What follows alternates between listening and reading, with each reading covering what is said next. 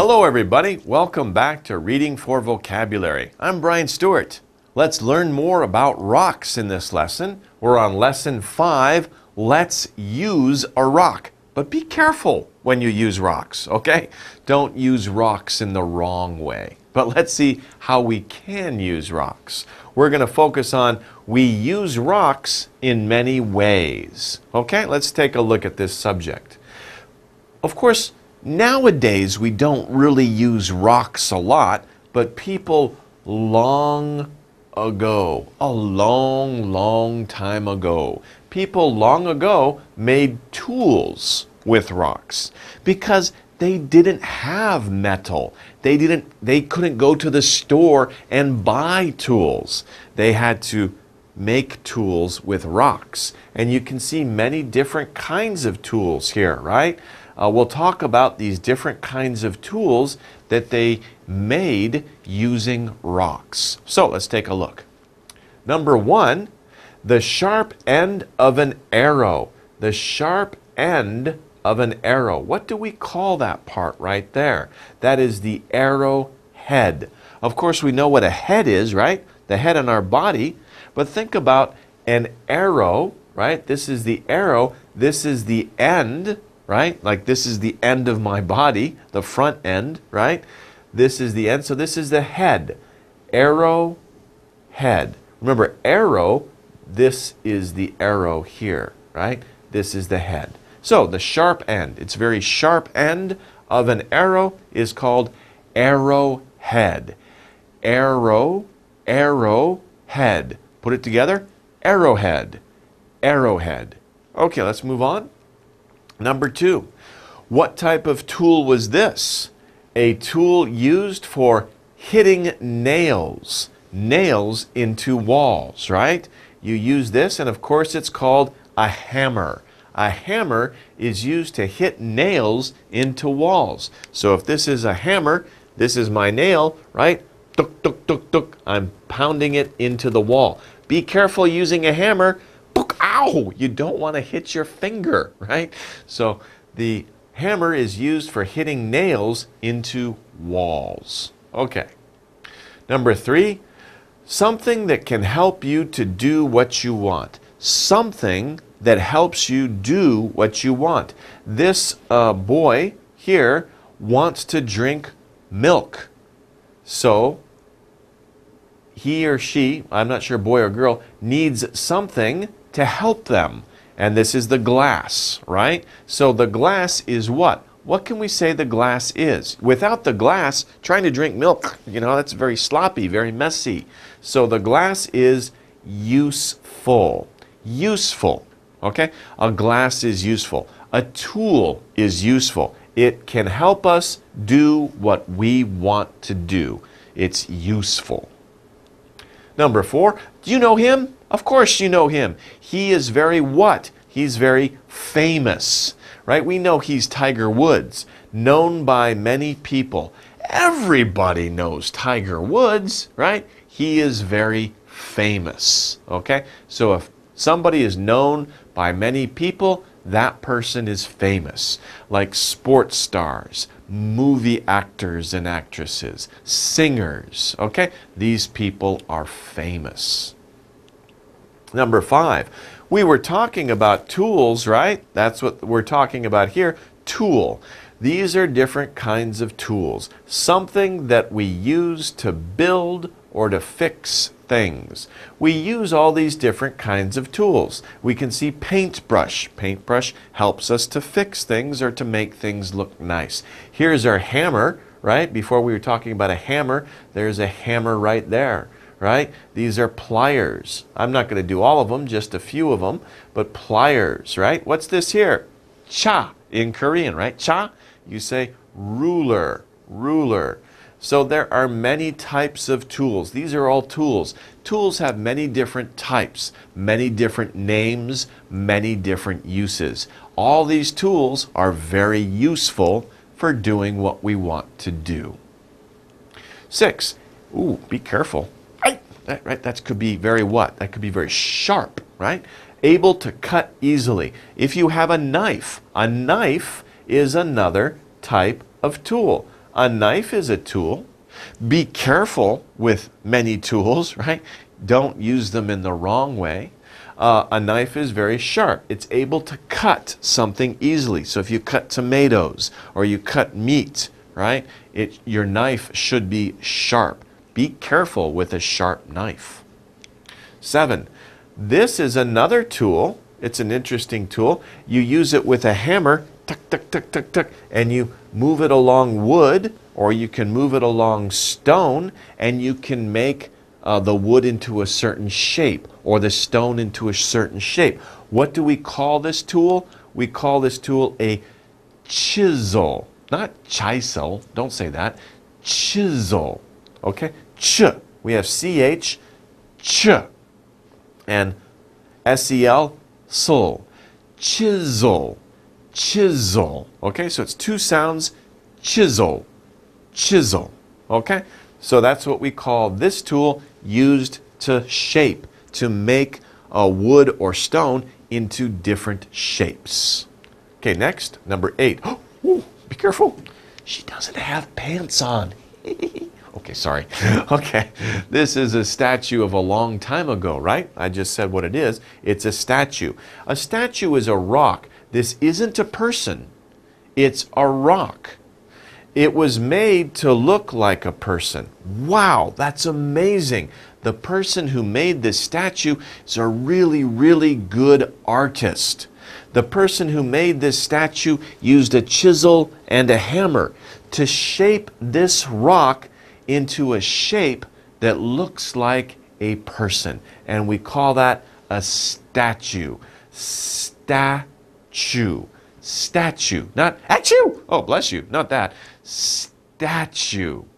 Statue. Okay, so it's a statue. Okay, next one. Number 9. Ooh, what's going on here?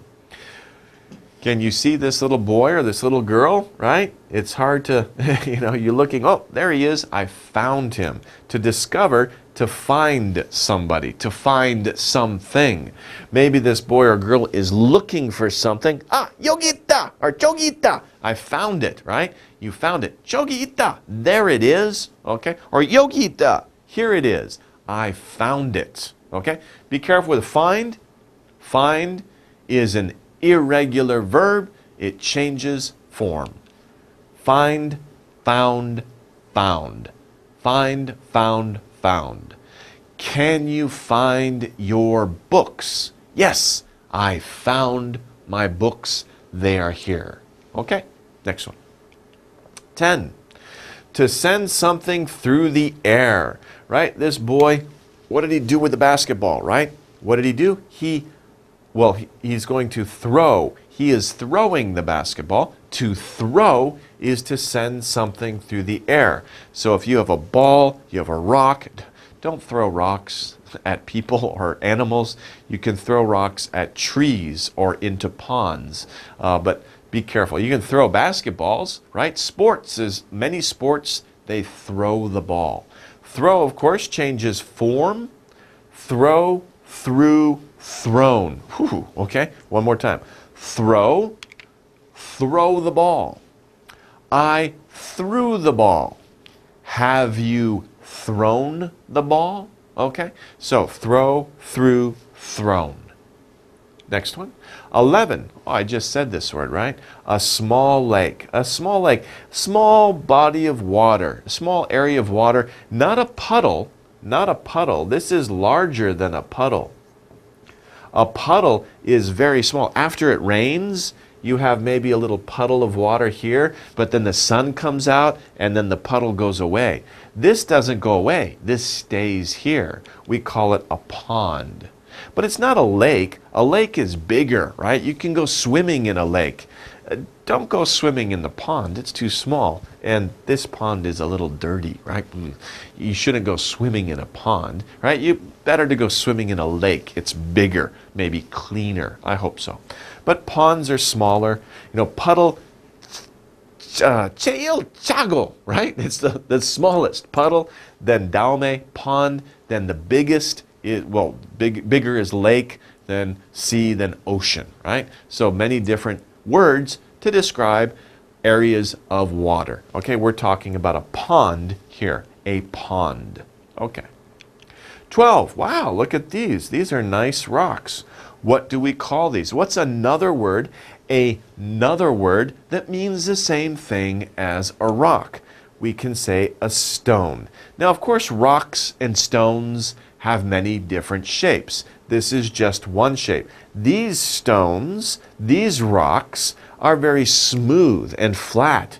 I really like to find these rocks, especially when I'm near a pond, because you can throw the rock and it jumps on the water, right? We call that to skip. Skip. Can you skip stones, right? And we can say skipping stones, right? They're skipping stones. These are good skipping stones. You take them, you throw them on the water, it hits, bounces, it skips. 1, 2, 3, 4, 5. Wow, that's great. If you can make a stone skip 5 times, that's a really good throw, right? That's a really good throw. Usually maybe 2 or 3 times. Okay, let's continue. 3. What is this here? This is a deep round dish. There are many kinds of dishes, right? Sometimes you have a dish for your coffee, right? That's just a small dish. A bigger dish, you put your food on it, you eat off it, that's a plate. But if you have soup or stew, like ramen, right? You want to put it inside this. Don't put ramen on a plate, right? It'll go everywhere. A plate is flat. You want to put ramen into this kind of dish, which is called a bowl. A bowl, okay? So put your soup, your stew, your ramen into a bowl, okay? We saw this before. A tool used to cut things, right? When we talked about sharp, we saw another example. Of course, this is a knife. Be careful about the spelling. It's not knife, andeo. It's knife, knife. The K is silent. Shh, don't say the K. It's just knife. But we spell it with a K, knife. English is crazy, I'm sorry. Okay. Okay, 15. Oh, we saw the other part, right? When we talked about this, right? We talked about this part already. This, I'm not a good artist, I'm sorry. This is the arrow, right? Arrow. A weapon for shooting arrows. But now we're talking about this part, right? What do we call this? We call it a bow. Bow. B, B, B. And O, O, bow, bow. In fact, it's very common to say bow and arrows. That expression or that phrase is very no S, just bow and, because you only use one bow, you don't use many, bow and arrows. But we say S because you have many arrows, right? You shoot them. So bow and arrows, or bow and arrow, right? So that's a very common expression because these two things go together. If you just have a bow, no arrow, what are you going to do? Hit somebody? Right? No, you need the arrow to go with the bow. Bow and arrow. That's the whole set. Okay, number 16. Smooth and even. That's a nice picture, right? We can say it's flat. And of course, we can say about this computer monitor or TV screen, many people will call them flat screens, right? A flat screen, because why? A long time ago, well, not a long time ago, maybe for you a long time ago, not so long for me, televisions were very fat, right? But now with new technology, televisions aren't fat anymore. They're not deep. They're flat, right? They're very skinny. But instead of saying skinny television, we say flat television or flat screen. It's a flat screen. Okay? So smooth and even, it's flat. Okay, those are our words. Let's take a look at the exercises for the words. Here, we want to complete each sentence with a word from the box. So we have many sentences. We have to complete the sentence with a word from the box. let's review our words. First we have arrowhead. Arrowhead. Next one, useful. Useful. Next is sharp. Sharp. Next is tool. Tool. Hammer. Hammer. Famous. Famous. Statue. Statue. And chisel. Chisel. Okay, let's see how these words fit into the sentences. Number one, a beep is a rock shaped like a person. Remember, we saw that rock. Many people were looking at it. It was very old. She didn't have pants on. I made a joke about that, right? What is it? What kind of rock is shaped like a person out of these words? Well, here we look around. We see the answer right there. A statue is a rock shaped like a person. And remember, it takes a very good artist to shape a rock like a person.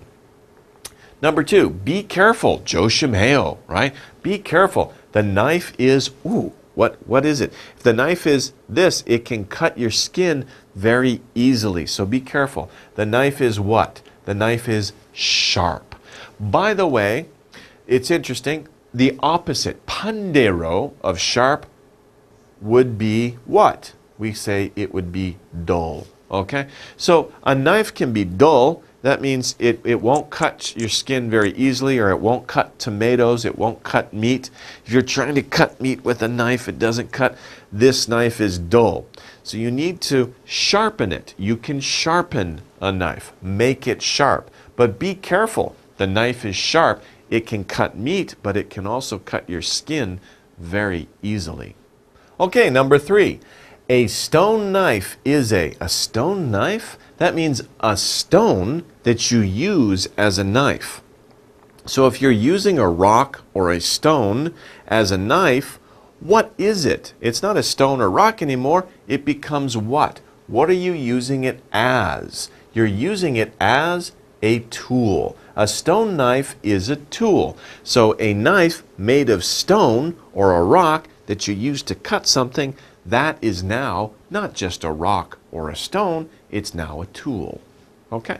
So a tool is something that you use to get something done. Okay, next one. 4. You are beep if everyone knows you. So everybody knows your name, right? Everybody knows you. That means you are what? Okay, you are, of course, famous. You are famous if everyone knows you. Okay, number 5. Number 5 starts off, watch out. Watch out is like 조심해요. Before we saw be careful, right? Be careful, watch out, they mean the same thing. But watch out with an exclamation mark means it's more urgent. Bali, watch out. Bali 조심해요, right? If you say be careful with this knife, that means later on be careful. But if you say watch out, that means chigum, watch out. Right now, be careful. Something's happening. Something's falling. Watch out. A car is moving. Watch out, right? So watch out is like 조심해요, but right now. Okay? Okay. So watch out. That beep is sharp.